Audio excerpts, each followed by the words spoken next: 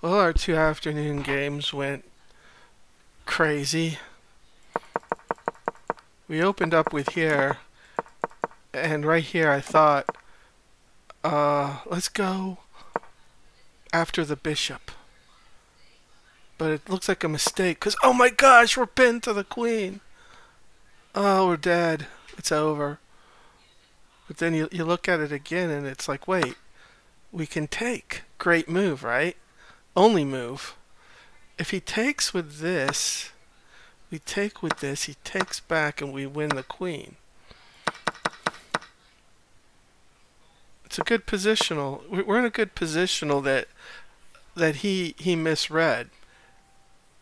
And if he takes with this, we can just take back and he takes back, or we win this. Or he goes here, we take here, and then take here, and we're good. But he doesn't take at all. So we take. He takes, we take with the queen, he takes, and we go into basically an endgame already. Now we hit him with that. His pieces are completely messed up.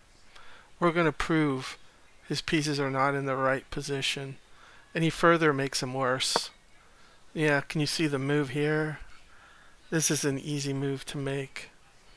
The move is c5. We kick the rook, and we're going to trap the bishop. He's messed up. He's messed up even worse.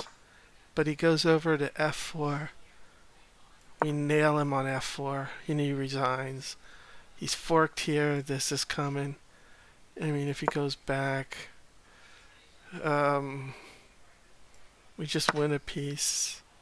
He's got to get out of this. c4, he goes back. I don't know, we could go here. He could go here. Here to target. I mean, there's a lot of moves. You could see take. We're just going to rip him apart for a while till he gets organized. How many pieces would he possibly lose? Even though he just resigned, I'm just playing it out. He already resigned, but you could just see how many pieces you could possibly win. He's guarding it. Doubling up. Okay, now he's attacking.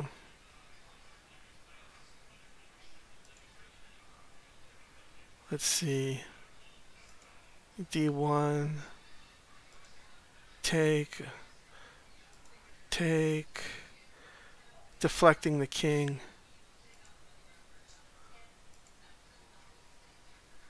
That's a good move. That deflection's that's a nice pattern to know. He's just in a horrible shape. Take the other. I mean, really, at this point, it's obvious that's the move. He goes here, and you just trade off. Uh-oh. Uh-oh, this would actually win for him, because he blocks the... So, let's see. Trade off. He takes, and you take this. Make sure you don't just go, da da da da, I'm winning, and next you know you're losing a one game. We've done this many times. Yeah, the tap dance. Dun dun dun dun dun dun dun. But let's review the game. 93.8 accuracy. We played at a 2450 level. And then the other game we lost, which was sad. This one was sad. This was... What did we play as? We played low. A 1350 rating. This was a bad game by everybody.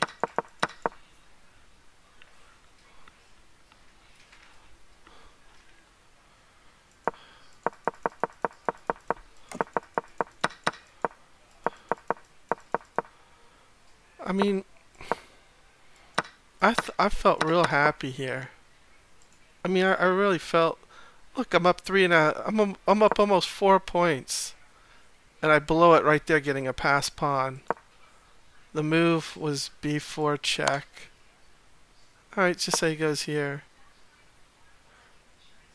Now d6.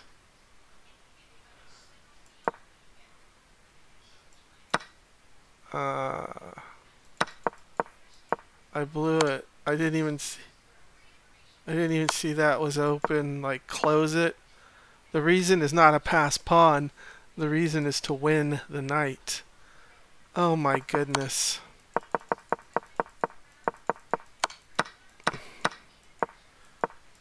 Yeah, we had a hard time.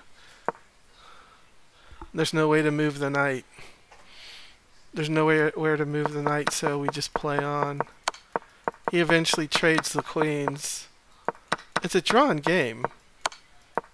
I didn't even notice my rook was sitting right there. He took it, and we lose.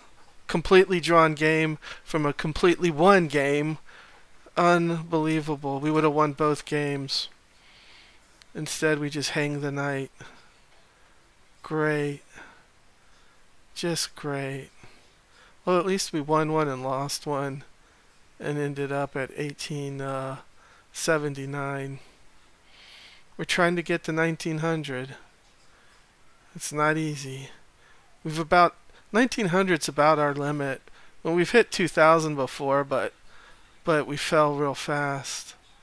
1900's a fair assessment of our peak skill. We can get there if we try real hard.